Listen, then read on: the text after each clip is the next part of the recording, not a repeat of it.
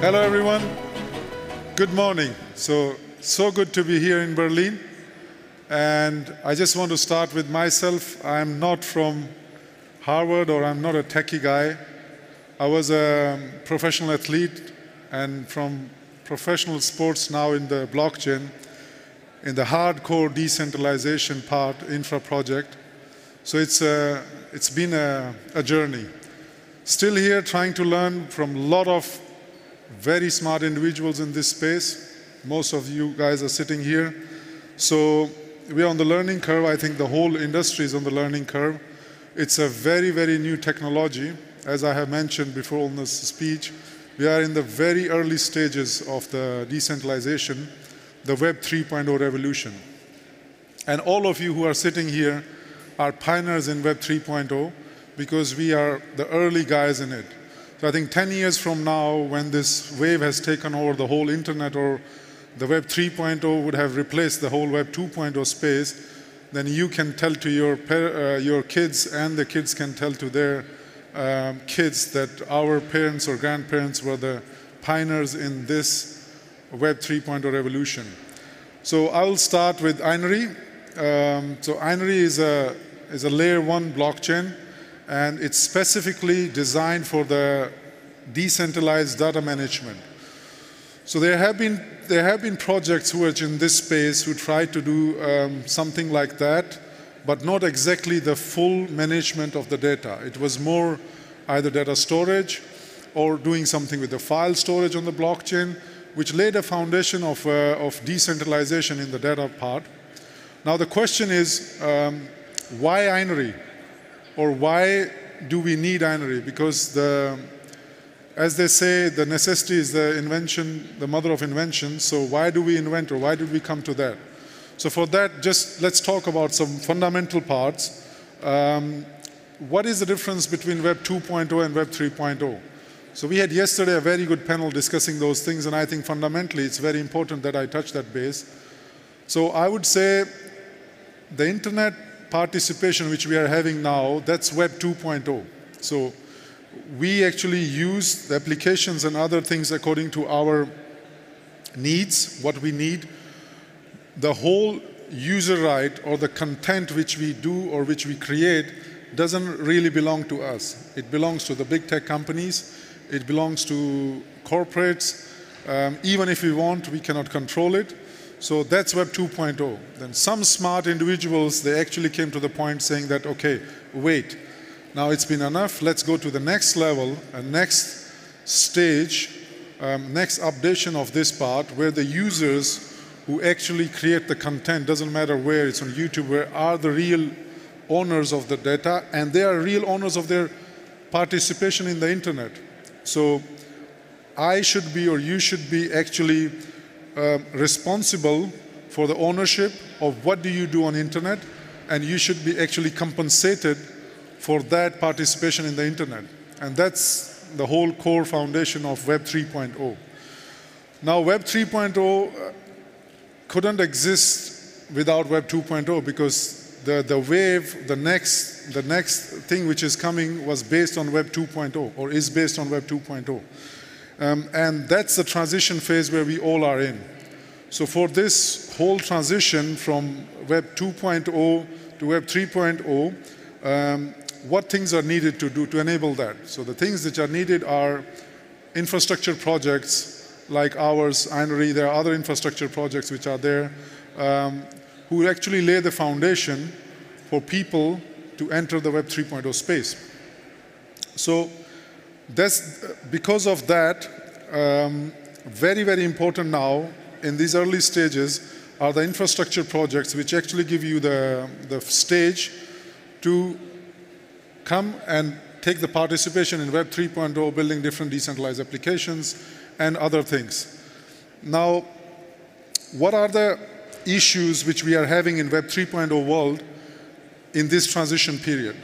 So what I would say is the issues which we are having are, if you would have heard that, okay, there had been hacks here, there have been hacks in this part, there's been a fiasco now with FTX, there's been a fiasco now with Luna, X, Y, Z. So all these things are actually bringing a light that, okay, blockchain got hacked, this got hacked, but that's not true. If you see deep down, there's been always centralized protocols or the bridges between the chains which gets hacked. So itself a blockchain like Ethereum or Bitcoin or any blockchain, say the blockchain itself has not ever been hacked until now. It's actually, if it's fully decentralized public blockchain, it's almost impossible to hack it. So that gives Web 3.0 a very strong foundation for anything, and especially the data. So we are on the infrastructure side of the Web 3.0, but focused only on the data, because I think data is the most important part when it comes to any company. So any individual, what is the most precious thing which we have? Is the data our customer data? Is our banking data, our financial data, our love life data, our private life data? So, and we are very, very concerned about that, and we are very protective about our data. Now, that's where the data should come into Web 3.0, where an end user or a guy who's actually using the data is entitled to have the full right on his data. So not that the data is in a big tech company or somebody else is using it, but the individual has to actually use the data. Sorry, I have to go with this. Oh, yeah. So now you can see just a little bit of the visuals also. So at the moment, all this data is with the big tech companies, and they actually own the data, even if it's our data. And that's what we are focused to change. So we rely, as I said, on Web 2.0. Then we have two options. We have a binary layer 1 blockchain, and on the top of the blockchain, we have a first decentralized database. Now, why database? Database is actually the brain and the heart of any application. Doesn't matter if it's a decentralized or a centralized application. The funny thing is, at the moment, all decentralized applications, doesn't matter on which chain, it could be in any blockchain, all of them are using centralized database. So what that means, that they have a single point of failure. They are not completely decentralized. I would not blame them, because there isn't any decentralized database out there. So Inery is the first one in the whole Web 3.0 space to bring the first decentralized DB. You can see here why the decentralized DB or database management system is important. So secure transfer of the data. The data is then stored on multiple nodes, and if one node gets compromised, the data is, and there's a gentleman yesterday who said to me, yeah, but the data is on the node, so how do I know my data is secure? Because a node could be anywhere in the world, and my data can be compromised. You have to think here that the data is actually fully encrypted by cryptographic hash, and only then it resides on the nodes. So the nodes have no access to the data. Actually, no one, including the big government agencies, it doesn't matter how good they are, or hackers, have access to the data unless they have access to your private key. So if the private key is there, you can access your data. If you have lost your private key, poof, it's gone. So even we cannot, or nobody can retrieve it, which is a big advantage, but also a disadvantage in terms of that. But this is Web 3.0. So the database management it's in technical level a pretty complicated system to do. We are building now from last 3 years. We have launched our testnet 2.5 months ago, and we got the, I think, a record-breaking success in our test node. We have been registered by 2,400 master nodes in a span of 2.5 months, which is, I think, no other blockchain has until now reached that point. It just shows the power of decentralization. The nodes come from 33 countries. We don't know any one of them, but we have been adopted from the technical community very, very strongly. So it's, I think, one of our biggest milestones which we have achieved. We will be coming with the mainnet very soon. We are listed on Huobi with our INR token, which is a pure utility token. Anything you do on the ecosystem, you need to have the token.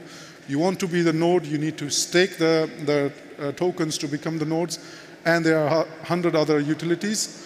So just I wanted to give you a brief view of what we are doing and why we are doing I don't want to bore you either. I think there's a lot of guys who are lined up to talk after me. So thank you very much, Berlin. And it's been nice meeting you, and it's been a pleasure being here. Thank you. Thank you very much, Naveen.